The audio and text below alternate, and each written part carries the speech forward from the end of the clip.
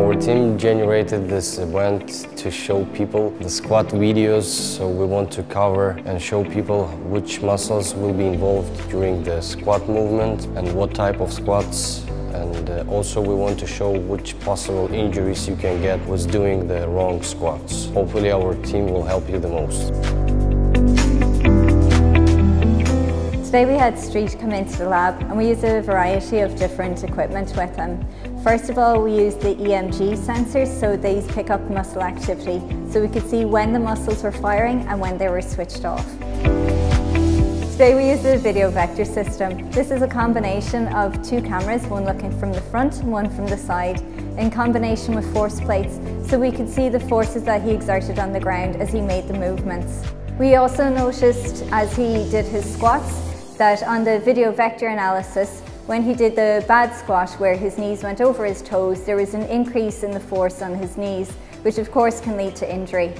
When Streat was performing the squat, we could see that the muscle activity slowly built as he was performing the squat, and then there was a much sharper switch off of the muscle activity as he was coming out of the squat.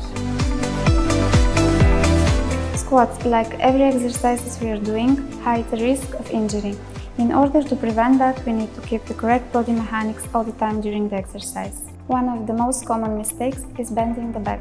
To prevent this, we need to have a strong core muscles which can keep our back in neutral position. Another common mistake is lifting the feet up during squatting. This can occur in a result of lack of range of motion in the feet or stiffness in the calf muscles. We can prevent this with stretching performing before the exercise.